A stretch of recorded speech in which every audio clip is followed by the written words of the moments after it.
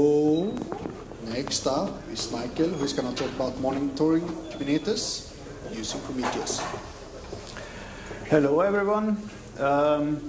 As Carl already said, I want to show you now one possible way to monitor Kubernetes with Prometheus and OMD Labs Edition.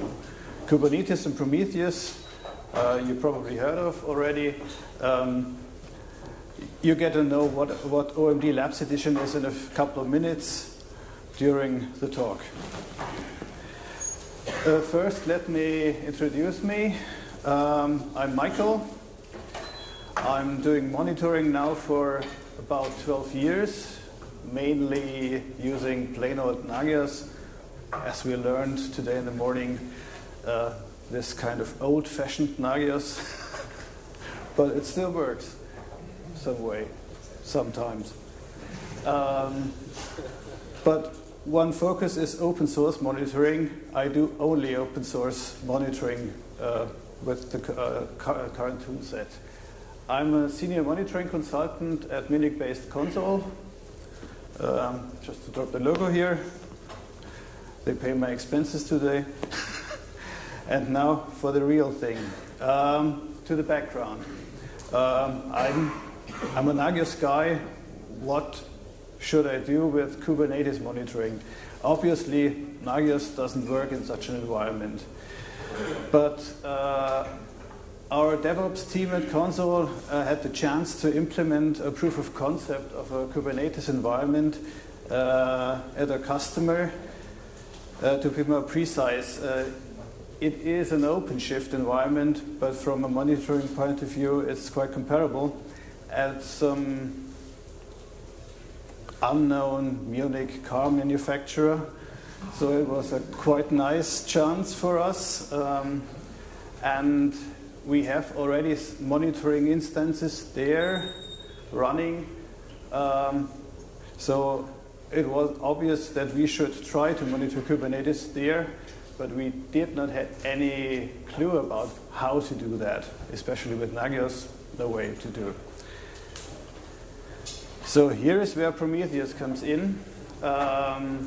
Prometheus seems to be a natural choice when doing Kubernetes monitoring. It has an integrated service discovery for Kubernetes, and it has another example. It retains labels between Kubernetes and Prometheus. For example, when you define a label or an annotation in a Kubernetes definition, you have good chance to have it retained in your Kubernetes, in your Prometheus metrics. And another reason why using Prometheus is there are a lot of resources, tutorials, blog posts available on the net. For example, Brian's Robust Perception blog or Fabian's CoreOS blog. And there are tons of examples on GitHub where you can browse through. So, I want to start with the actual implementation we tried. The first building block of this implementation is, as already told, the Prometheus integrated service discovery of Kubernetes. A very simplified configuration would look like this in your scrape targets definition within Prometheus. Basically, in my demo environment, I used the Prometheus Kubernetes YAML example directly from Prometheus GitHub account. Just left some parts out which are not necessary for the demo. So basically this is like that. In this diagram, this is a Kubernetes cluster running with some cluster nodes. There is a Prometheus instance deployed within, and this instance talks to the Kubernetes API and gets some metrics, for example, from cAdvisor or from the API itself. For example, Gather metrics contains AP service status, container CPU statuses, kubelet, add etcd statuses, and so on. This is the first part of this implementation. The second part is the node exporter. We already heard about node exporter. Chaos talk, I think, yeah. This is an exporter from Prometheus itself to export hardware and OS metrics, for example, provided by the kernel. In our Kubernetes development here, this node exporter is deployed as a daemon set. As a daemon set, it runs per default in every cluster node available. So if someone decides to add another cluster node, it will get automatically started there. And with this annotation, Prometheus scrape true, it will get automatically, Prometheus will automatically find this new node exporter. So when adding new cluster nodes, new cluster instances, no one would have to change something in the configuration. It would simply appear in Prometheus. So it looks like that. Here are the node exporter instances as daemon sets started on the nodes, and the running Prometheus discovers these and scrapes its metrics. This provides us with a lot of additional metrics, for example, CPU metrics, disk, file system, and so on, from the separate cluster nodes. One third component is kube-state metrics. It's a project I found on Kubernetes itself. This one is focused on the health of not the API or the cAdvisor metrics that Prometheus already scrapes. It exposes metrics, for example, deployment health, node health, pod health, all these internals of a Kubernetes or OpenShift deployment. Here as well, I set the annotation scrape true, so that it gets discovered automatically. This is the diagram for that component. It's deployed as a pod as well, and gets automatically discovered. Here's again some of the metrics that are now exposed from this. So now we have three types of ingestion. So Kubernetes service discovery itself, the node exporters for the node metrics of the cluster nodes, and the kube-state metrics. In a little demo environment here, I can show you these metrics. This demo environment is based on Minikube. It's a sub-project of Kubernetes for running sample Kubernetes on your laptop. The sample config you can get on my GitHub account. Links and presentation slides, by the way, you will find on the FOSDEM schedule event page for my talk here when you need it. So try it out.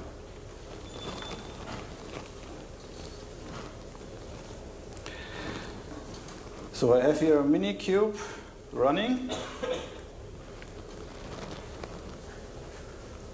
Status, for example. Yeah, it is running. I have already opened the dashboard where you see I have two deployments, kube-state metrics, Prometheus as a deployment, daemon set for the node exporters, and here in Minikube there is only one cluster node. Therefore, for the pods, I have only one running node exporter pod, and one pod for the kube-state metrics, and one pod for Prometheus itself.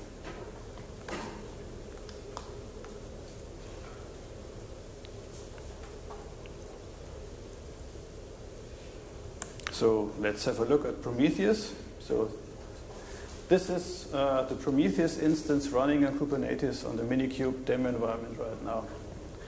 As you see, it already ingests a lot of metrics of this running Minikube. To be honest, I don't know what to do with this bunch of metrics, but the operations team of Kubernetes probably will know what to do with it. I'm fine with providing these metrics for someone else to know what to do with it. So the list is pretty large. So you'll see here from the targets configuration, I have the scrape targets, Kubernetes AP servers, nodes, Kubernetes pods, service endpoints, and Prometheus itself. As already said, this configuration is basically the same as available as an example on the Prometheus GitHub account. So if trying that out or using my list of services,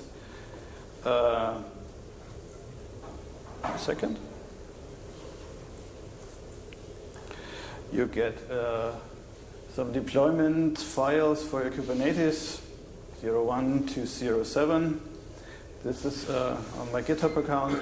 You get 3 example dashboards, the JSON files for Grafana, and later then the definition for the OMD. For example, in the Prometheus config map is included the configuration for running Prometheus inside after the official, semi-official examples.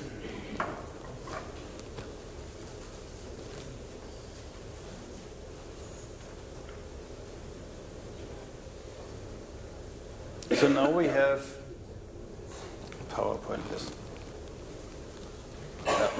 Now we have a Prometheus running, ingesting metrics, but we are at a point where I don't know what to do with it now, because we would need many other components to have a running monitoring system and a useful monitoring system.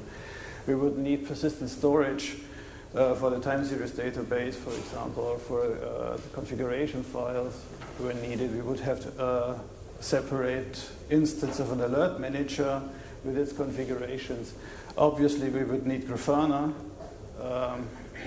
Maybe we would need a push gateway separately on the instance. This would look like that in a Kubernetes environment.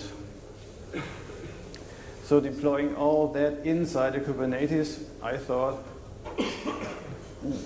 that's not my kind of stuff. As well, we already have that. We already have many of these components here in our classical OMD Labs Edition monitoring. The OMD Labs Edition is basically monitoring in one package. OMD stands for open source monitoring distribution, but distribution is kind of misleading. It's not on a separate Linux distribution, for example. It's a platform where we bundle stuff that has proven useful for us consultants to get monitoring up and running in almost no time at a customer. One big point is, of course, it's completely open source. It's based upon the experiences around Nagios monitoring. Nagios is in this package as well as orIcinga or orIcinga 2 or Niemann, a separate monitoring course. All the forks are available. It bundles, as already said, best practices of many years of consulting experience. So we simply wanted to do the same stuff over and over again at a customer. You don't need no root access to run the monitoring site. You need it for installation of that monitoring package. And it's the Musterlösung, the sample solution at this Munich car manufacturer for monitoring projects there. The OMD Labs Edition, as the name implies, is developed by Konsul Labs. Konsul Labs, you may have noticed it, is a platform from Konsul employees that do open source stuff in their work and their part-time. So, but we are already free for other contributions who want to work with us, who want to do something great. And OMD is not only the only project here. For example, Citrus or Sarkoli for end-to-end testing is another project. There's Fabian stuff, for example, is already as well available on OMD Labs. But it's not that OMD is only a single package for monitoring. That would be okay for a fixed starting point. It has already as well one super nice feature, I think. Sorry for that. You see what we here include. It's a small part of what we ship together with OMD.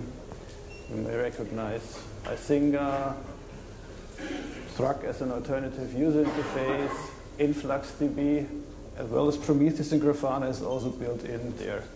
And also some monitoring plugins proven useful. And also we're shipping also Ansible because we regularly need it to do some monitoring tasks. So we decided to put it into one package to minimize configuration needed. And here's the other feature, the killer feature, I think, the sites. The site from an OMD is a separate monitoring instance that runs off the same binaries on the file system. Basically, you do an OMD create my site and have an environment where you can set, for example, your monitoring core to Nagios or to orIcinga or to Niemann. You can enable Prometheus or Grafana per instance. You can also copy, for example, the prod instance to stage when you want to test larger changes in your monitoring, or if you want to do version upgrades of OMD. You can deploy several versions of OMD in parallel on your server and can selectively upgrade every site to a specific version. So, for example, you could do OMD copy prod to stage, update this new site, test if all of your monitoring stuff still works, and if it does, you could set this one, OMD move stage production. It's also one command, and disable or delete the old production environment. So you're quite safe when doing upgrades, when doing tests. And as already said, you have a possibility to run different configurations on one machine or different custom installations. For example, customer 1, customer 2, and they are separated completely, so you don't have to care about if customer 1 sees monitoring information of customer 2. More information about OMD Labs Edition you find on labs.konsul.de/OMD. So, back to the implementation. When setting up OMD, we already have Prometheus there. So we could scrape the Prometheus Kubernetes metrics from the OMD. I've decided not to do so. Why? It's quite hard to access pods inside Kubernetes. The SDN makes it quite hard to access some non-privileged port, as I found out. And it's also hard to access the API from outside Kubernetes. This is especially true for OpenShift. There you have to be a cluster admin and a cluster admin role to access the API, and exposing that from outside with TLS certificates and tokens is quite complicated to get this information outside. So I decided to use federation for that purpose. Yeah, I will come to that later. So, federation basically exposes the metrics from the inside Prometheus, and with a regex matching, an outside Prometheus can scrape these metrics. I thought this is a great idea to get something like that running. We have this Kubernetes environment with the inner Prometheus and the outer Prometheus in the OMD environment, federating all Kubernetes metrics from the inside to the outside. I found it worked. So we can see here.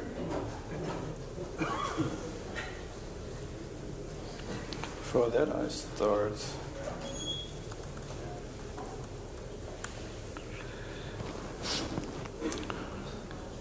an OMD environment. So my OMD is now running.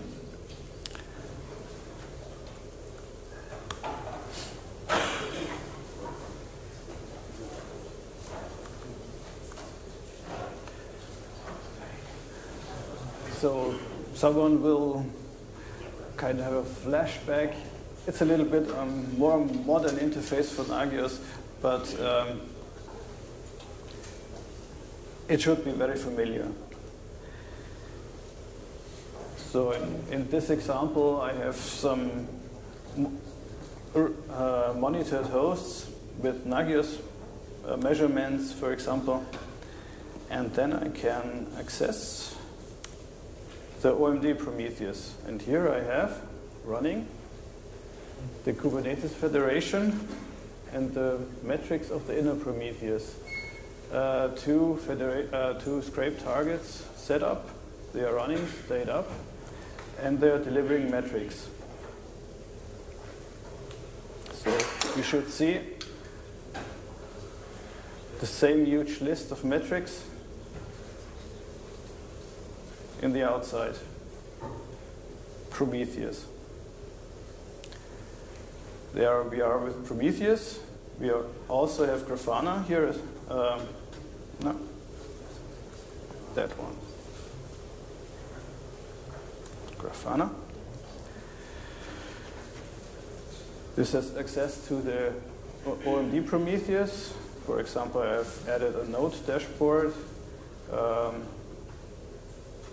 which I got from grafana.net, which shows you the metrics and health state of the cluster node, the node exporter gathered metrics, system load, memory, disk usage. Another dashboard here is the Kubernetes dashboard, which shows the running pods, the CPU usage. You see Prometheus is quite high here, but I found out it still works. Memory usage, network I/O. And I bundled as well an extended dashboard where more metrics are provided, for example, system service. So this is M21. Container CPU usage, for example. These three dashboards are also available on the GitHub repository with the demo data for you to play with. So at first glance, this looks nice. We have a Prometheus, we have data in there, we have a Prometheus running inside Kubernetes where we don't have to care much about. It's simply deployed, it's simply running, there's no storage there. We have an outside Prometheus running within the OMD side, which gathers its metrics via federation. And at first glance, it looks like everything is working. But there are some issues. Yeah, 2 weeks ago I read a blog post by Brian who told me, no, this is not the purpose of federation. One should do aggregation and minimize data when doing aggregation, federation. For example, or pulling only relevant metrics out of other instance of Prometheus. Pulling all that metrics could cause, for example, race conditions or something like that. But I decided to try it anyway. It runs for a couple of months, to be honest, in our proof of concept, as well in our internal testing environment, and I did not notice any problems. So, yes. Let's see that. Another issue we're facing, especially at this customer, the inner Prometheus is now open to be accessed by everyone.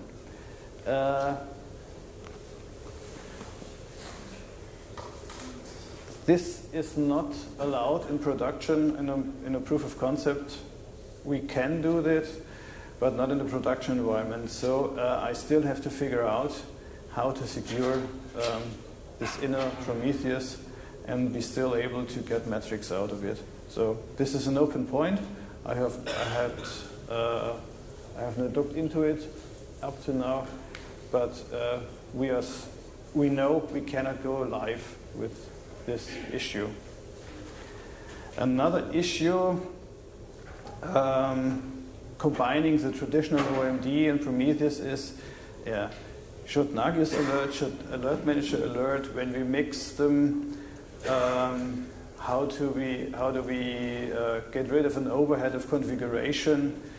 So when using Nagios, should we route through Alert Manager, or the other way around? Should we gather metrics through Prometheus and create Nagios alerts out of it? So this is kind of an open task too. As we learned, open long-term storage for Prometheus is in the making. I think Julius works on InfluxDB exporting. I think I read something about it. I don't know. I don't know. So our customer wants long-term storage for at least some of its metrics.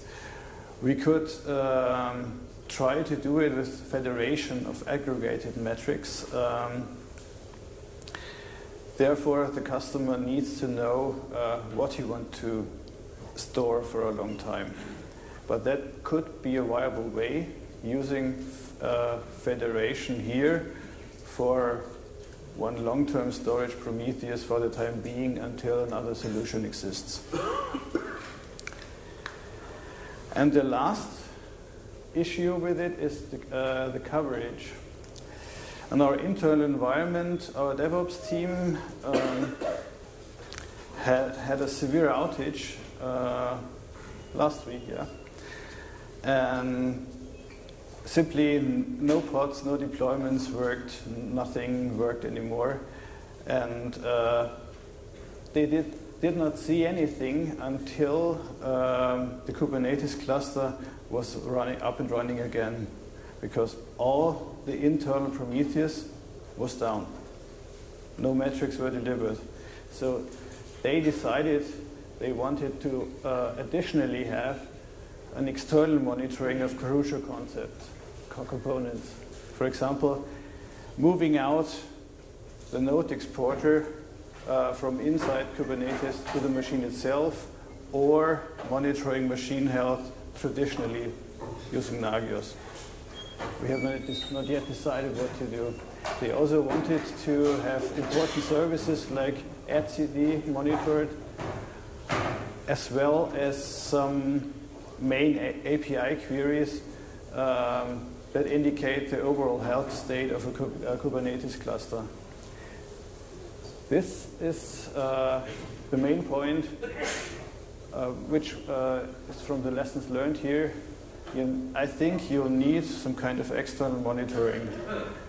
The approach to have an inside Prometheus and gathering data there is nice for the customers, for example, of your Kubernetes environment, where they need to know what their deployments do, if their service is running correctly.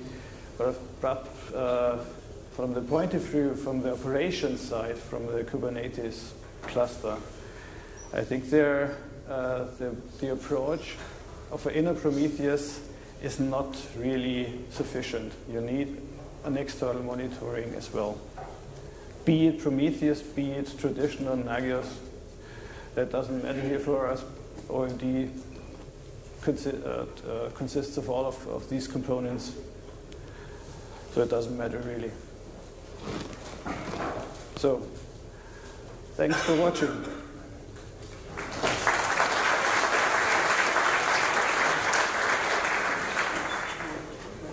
So, questions?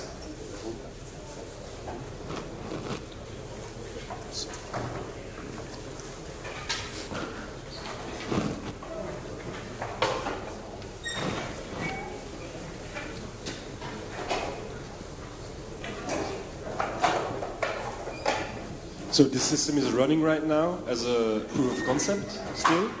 This is running as a proof of concept and in our internal testing environment, yes. It's nothing yet deployed in production.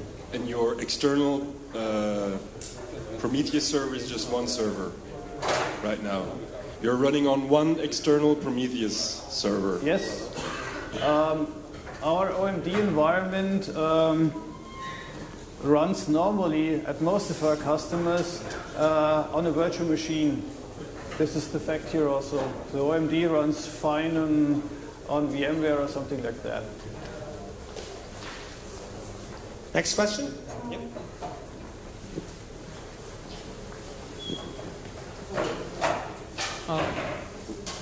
Why do we need two Prometheus instances? One that is inside Kubernetes node and another one inside OMD.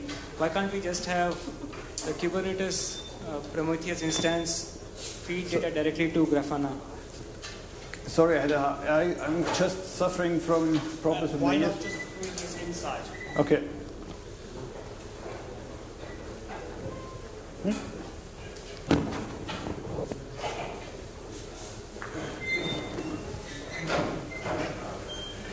Which slide? Inside. So, why not just have the inside Prometheus is the question. This one. Yeah, you could do this as well, but you have the problems, the same problems when your Kubernetes cluster doesn't work reliably anymore. You won't see any metrics, you won't have any monitoring in the worst case. So, of course it's possible to deploy a Grafana and alert manager in here. I think it's the most covered way to do that. But this problem is not gone even if you have two instances of Prometheus, right? One outside as well. Still your problem is not gone. If Kubernetes is down, you still have the same problem. Yeah. So the question is why we need another one if your same set of problems are still existent? Thanks.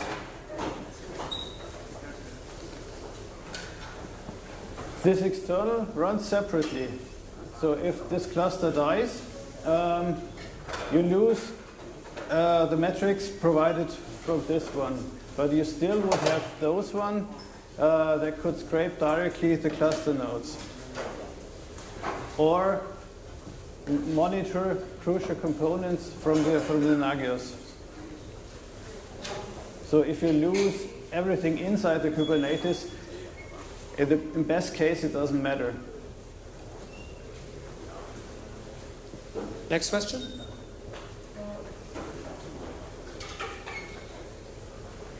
Going once. Going twice. Thank you very much.